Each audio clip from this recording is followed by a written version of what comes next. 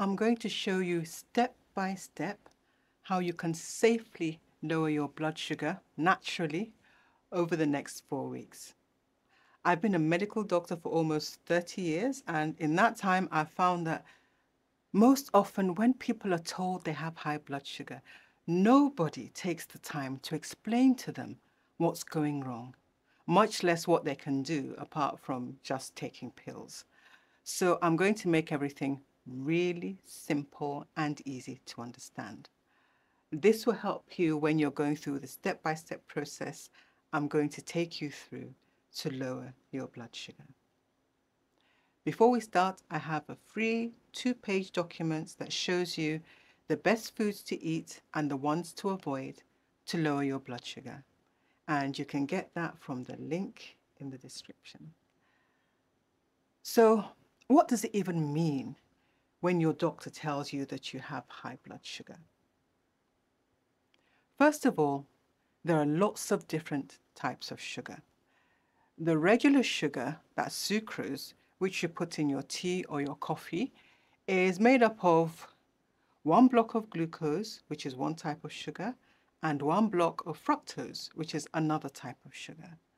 The fructose and the glucose are held together by a kind of invisible glue.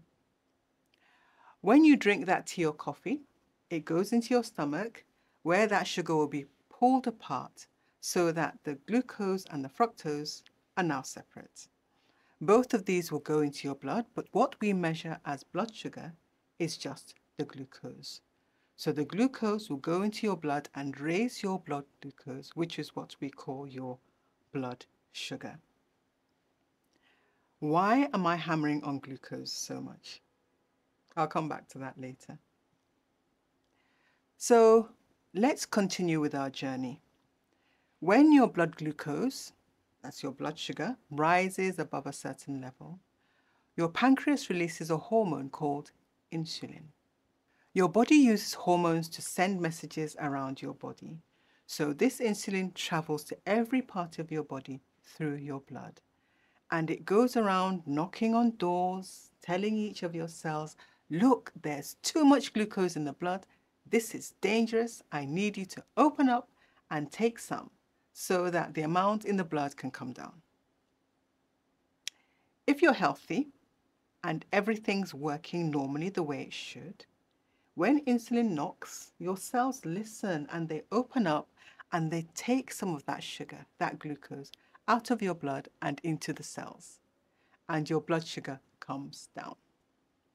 So as we keep on overeating and eating the wrong types of food over time, these cells become stuffed and uncomfortable. You know the feeling when you've had so much to eat that just looking at food makes you feel nauseated, right? Just like that. So now when you eat, your blood glucose goes up, insulin comes along and knocks on the door, telling your cells to open up and remove some of the sugar from the blood. And they're like, no, thank you. We're stuffed. We can't take any more. And they refuse to open their doors. And the sugar in your blood stays high. So this is where we talk about insulin resistance. If insulin knocks on the door and talks to your cells and they listen and they open up, that means that your cells are responding to insulin. They are sensitive to insulin. But if insulin knocks and the cells don't listen and they don't open up, that means that they've become stubborn. They've become resistant to insulin. So when your pancreas sees that your blood glucose, your blood sugar is still high, what does it do? It becomes hyperactive. It produces and releases more insulin so that it can overwhelm these naughty, stubborn cells and force them to open up and remove the sugar from your blood. And so your blood sugar comes back down to normal. This works for a while, but then the cells are so uncomfortable that they start misbehaving. They become stubborn again. And your pancreas produces even more insulin. And this cycle continues until your pancreas just can't produce enough insulin to force the cells to remove the sugar from your blood. And that is when your blood sugar finally starts to go up. So now you're left with high blood sugar, high insulin resistance, and high insulin levels. Each one of these three conditions causes different types of problems in the body. So with high blood sugar, lots of insulin resistance and high insulin levels, you have prediabetes basically. And as your blood sugar goes higher and higher, you progress to full-blown type 2 diabetes. Blood sugar, that's your blood glucose, is measured in milligrams or millimoles per litre, depending on where you live. Just the same way that some countries use kilograms and others use pounds to measure weight. And I have another document you can download in the description that gives you all the different numbers for blood sugar, insulin, and all that, so that you'll know what's normal and what's not, and you can get that in the description. Before we go to the step-by-step process to lower your blood sugar, there are two things that people might tell you to discourage you from even trying to reverse your diabetes. The first myth is that people will often describe type 2 diabetes as a long-standing disease that will get worse over time, that has no cure, for which you'll have to take medicine for the rest of your life. And if you think that sounds really depressing, I totally agree with you. But the good news is that that's not true, especially if you do the things we're going to talk about later. Some people I've met have insisted that type 2 diabetes is all about inheritance, that's your genes, that you're born with it and that there's nothing you can do about it. So let's take a set of identical twins, which is about as close as two human beings can get if you're looking at genetics and inheritance. So if you take a set of twins and you separate them, put twin number one in a healthy environment, put twin number two in an unhealthy environment, okay? The twin in the unhealthy environment develops diabetes, and the twin living in the healthy environment doesn't develop diabetes. We've seen this in studies. This shows that type 2 diabetes is much more about your lifestyle than what you inherit from your parents. So your blood sugar's high. What can you do about it? I'm going to give you the strategies that will get you the biggest results in the shortest possible time. This isn't about magic berries or super smoothies. Definitely, there are tips and tricks and hacks that you can use to lower your blood sugar, a little bit here, a little bit there, and you can explore those later. But let's start with the most basic things you can start doing as soon as you finish watching this video. We can't talk about lowering your blood sugar and reversing prediabetes and type 2 diabetes without talking about food. Remember we said that the regular sugar that you put in your tea or coffee contains glucose, which eventually goes into your blood and raises your blood sugar. That's your blood glucose. Well, apart from the sugar in your coffee, what else do you eat that contains glucose? Believe it or not, potatoes, rice, yam, pasta, oatmeal, bread, all these foods contain glucose. How come? Well, all these foods contain starch. And what is starch? Imagine pearls or beads all strung together, one after another. Well, that's the way it is with the starch in your potatoes, for example. One glucose unit joined to another to form long chains.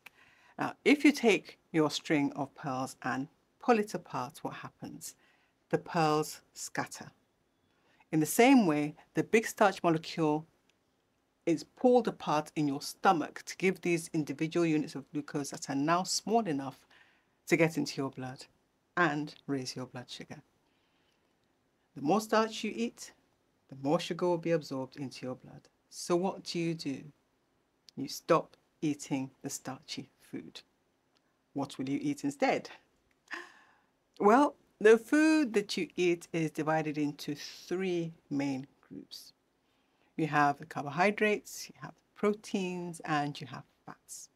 Generally speaking, carbohydrates, or carbs as they're sometimes called, are going to raise your blood sugar the most, followed by proteins and fats, which will have the least effects on your blood sugar. So eat non-starchy carbohydrates like leafy greens and vegetables that grow above the ground. Eat lots of protein like meat, fish, chicken, eggs, and other animal foods. Eat natural fats and oils like olive oil, coconut oil, avocado oil, palm oil, lard. Please don't stress yourself. Eating these fats is not going to give you a heart attack. So there's nothing to worry about there. But you should avoid all processed oils like soybean oil, sunflower oil, canola oil, and all that. So right now you might be asking, don't I need sugar to stay alive? The answer is yes. Your body can't do without glucose, but guess what? Your body can make glucose whenever it needs to. It will take all that fat that's stored in your pancreas and in your liver, that's stopping them from working properly, and all the fat that's stored all over your body and the fat in your food, and use that for energy. It will also turn some into glucose. So that was step one. Eat non-starchy carbs, lots of protein and healthy fats. When you eat that way, then you will be ready for the next step in the process. So remember how we said earlier that your pancreas becomes overworked trying to make enough insulin to bring down your blood sugar. So we need to give your poor, exhausted pancreas a rest. And how do we do that? By making sure that for at least half of the day, that's about 12 hours, you're not eating or drinking anything except water. Don't panic. I know that sounds hard, but it's really not.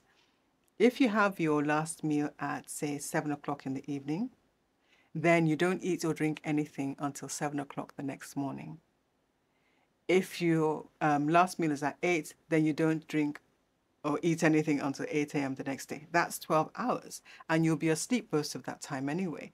So the problem is that so many of us have gotten into the habit of having snacks after dinner, snacks before bed, snacks throughout the day, which means that your pancreas is struggling to make lots of insulin round the clock, and this is exhausting. So that was step number 2. Don't eat for at least 12 hours each day. Now you've done 2 things. You're eating food that doesn't raise your blood sugar as much, so you need less insulin. And you're eating less frequently, which means you need less insulin. This puts less stress on your pancreas, which helps it eventually to start working better.